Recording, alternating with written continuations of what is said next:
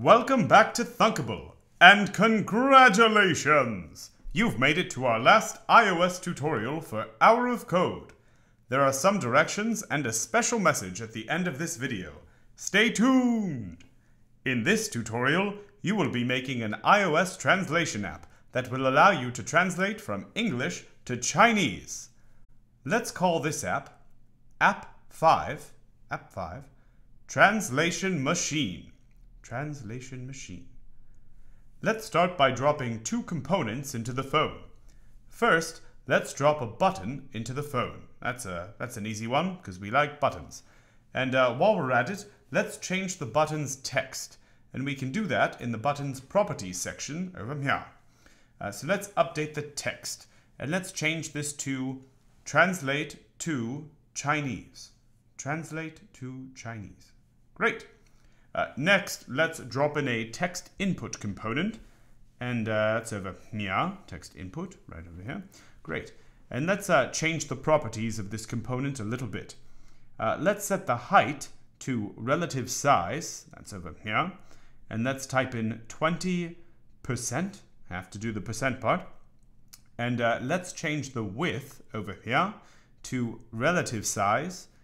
And then type in 80%. 80%. Terrific. So we've gone ahead and we've made this section a little bigger, so it'll be easier to write. Next, what we want to do is add another component, and that's the translator component, and that's all the way at the bottom over here. So go ahead and drop it into the invisible components section. And we will need to select a target language, and in this case, we are going to pick Chinese. But if you want to have some fun with this app and you want to play around and pick other languages, you can definitely do that. And the last step is adding a text-to-speech component. Text-to-speech, that can be found over here. And we're going to add that to the invisible components section. And we want to change the default language to Chinese. Great! It's time to block it out.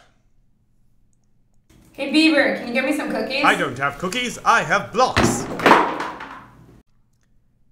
This app will translate whatever you write into Chinese when you click a button.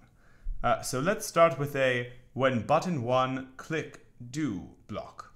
Great. Next we want to call the translator. So we can go to the blocks for translator and pull out a translator 1 call translate block. Go ahead and thunk that right in. Great. Now, do you see this opening over here? Well, this is asking you what text should be translated. And what text should be translated? Well, it really depends on whatever you type in the text input.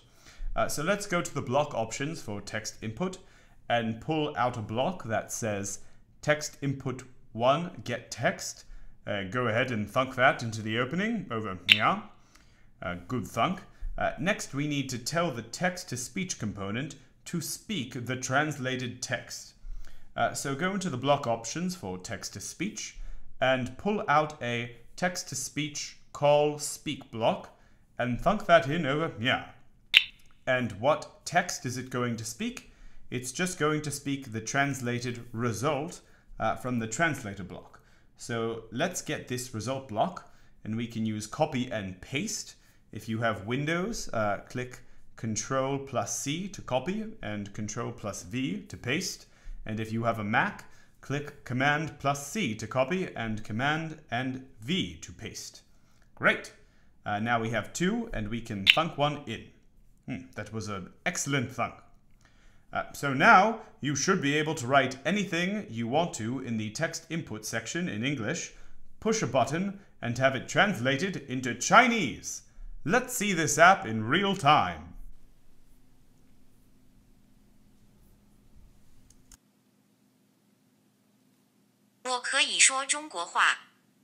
Congratulations! You're on your way to becoming an excellent app developer. Thank you for participating in the Hour of Code, TM, at thunkable.com. Please go to code.org/API/hour/finish to receive your certificate of completion, which can also be shared online. To congratulate you on this achievement, we've created a short video for you from the Thunkable team.